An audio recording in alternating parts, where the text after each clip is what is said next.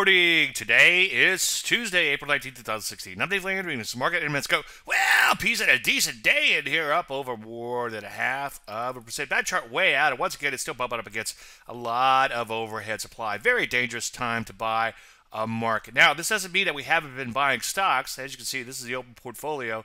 We have quite a few open longs. In fact, a lot more than shorts. We've just been very careful in our buying, and also a lot of those stocks are commodity related, which sometimes can trade contra to the overall market. Take a look at NASDAQ. Decent day there too. Outside day up, which is a bullish pattern. Unfortunately, though, it too has a lot of overhead resistance to deal with. Let's take a look at that Rusty. As you can see, so far, bigger picture, just kind of retracing up in here. And bigger picture still looks like a top remains in place. You know the routine, though, take things one day at a time. Stop me if you heard that before. The aforementioned energies and metals and mining are turning back up in here after a bit of a dip. So continue to keep an eye out for setups there. Any questions, as usual, Dave at DaveLandry.com. I'm Dave Landry, and you heard the Market Minute.